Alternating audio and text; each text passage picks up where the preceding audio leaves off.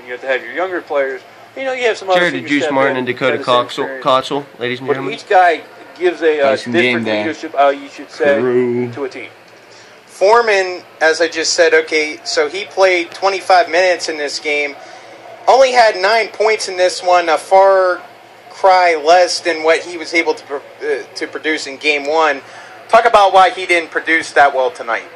The big thing was early in the first half when the Stop. Early in the first half when the Raiders were just shooting.